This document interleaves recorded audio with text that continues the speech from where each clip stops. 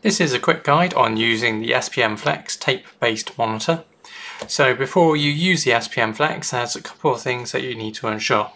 Firstly, in the end here, we need to remove the two plugs on the inlet and the outlet. And then we need to open the unit up using these catches here. And at the bottom of the SPM Flex, you will find a switch which we need to turn to on. We replace this, screw it back down, and then we are ready to turn the unit on. So to initiate the unit, close this up,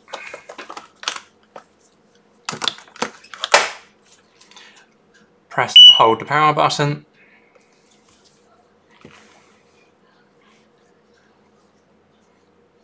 and the unit will begin to power up.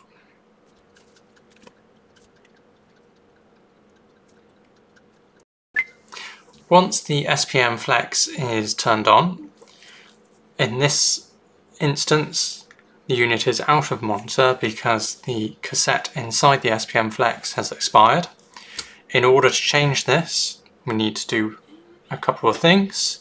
We need to enter the menu by pressing the tick button, and we need to go change cassette. You will hear that on the internal of the unit, the light gate is now opened, and the cassette can be removed. We then take a new cassette which has been in cold storage, open it up,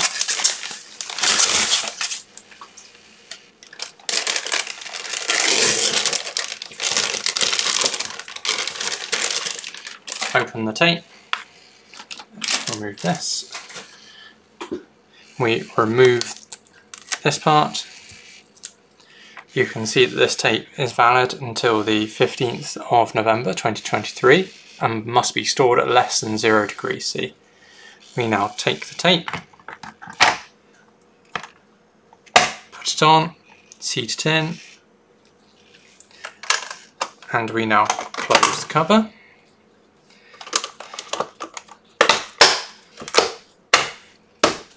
And now we press the tick button, and it will read the information from the tape. And this is a diisocyanate tape.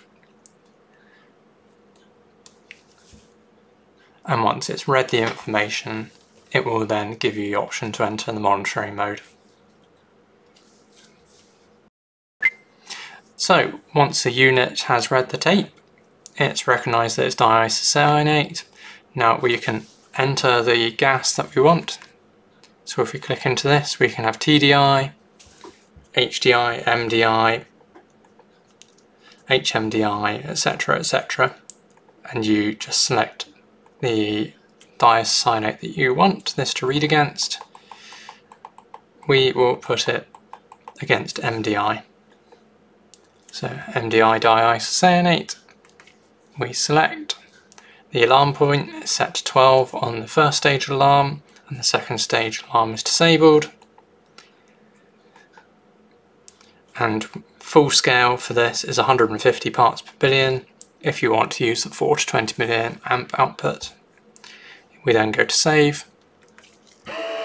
and we click to start. It says, would you like to enter monitor mode or stay out of monitor mode?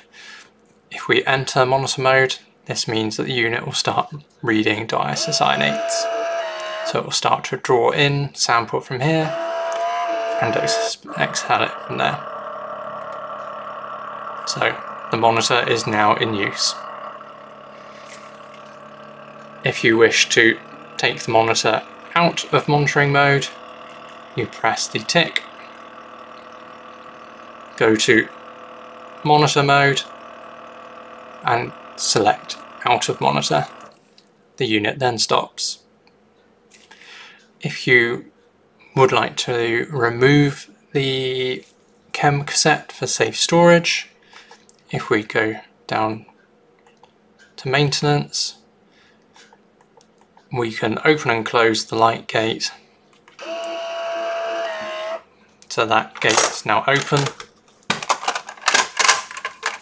and we can remove the cam cassette, and you can see the tape there, and we could put that back in cold storage if we wished.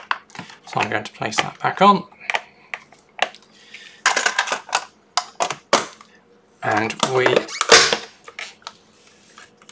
are going to now close the gate and reinitiate the unit. So if we go back up to monitor mode, enter monitor mode, and we're good to go again. If we wish to retrieve data from the unit, we press the tick, we scroll down through the menu to review mode, enter it, scroll down to trend plot, enter. Here we can select the date, the time that we want it to start from, the time range that we want to take the data off for, so let's say 8 hours worth. Now we can go to see graph or export data. If we wish to export data, we need to open the unit, open this panel here, and you will see that there's a little USB port there which we can put a USB stick into.